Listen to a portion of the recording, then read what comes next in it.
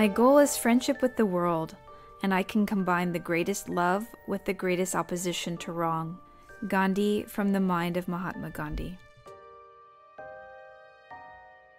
The way he puts that principle of that discrimination is straightforward. It's quite simple, and yet many of us don't get it. We think that friendship with an opponent means letting him or her run roughshod over us and be unjust and exploitive.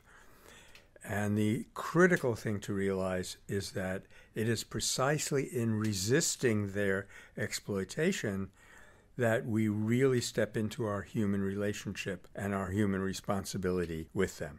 If we just grasp this one principle, I think we see into the heart of nonviolent struggle and can apply it effectively everywhere.